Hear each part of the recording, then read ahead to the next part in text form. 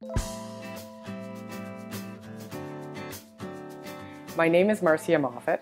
I'm the Vice Chair of the Board of the Ontario Brain Institute, and I also chair the Audit Committee for OBI.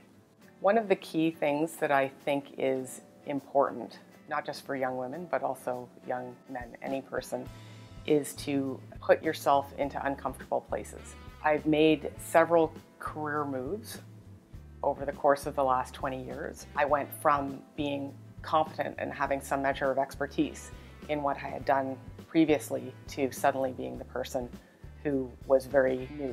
To me, that's the one piece of advice that I would give to anyone as they move through their career, is you need to put yourself in those uncomfortable places in order to ultimately move forward. And I can definitively say I wouldn't be doing what I'm doing today had I not done that.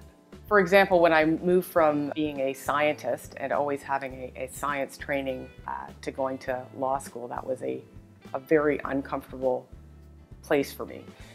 The disciplines are very different.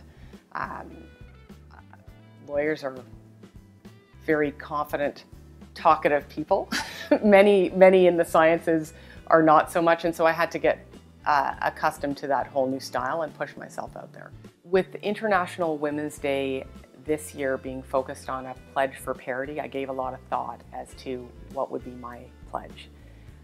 Ultimately, there's a lot of areas that I could pledge toward, but I decided that the one area that would be the most impactful is to be a highly visible female leader.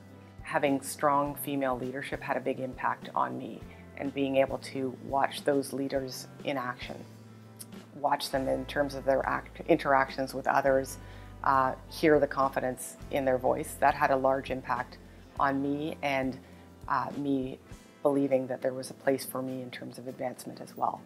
So now that I'm later on in my career, that to me is one area where I can clearly give back, be visible, and hopefully have that kind of impact on someone else.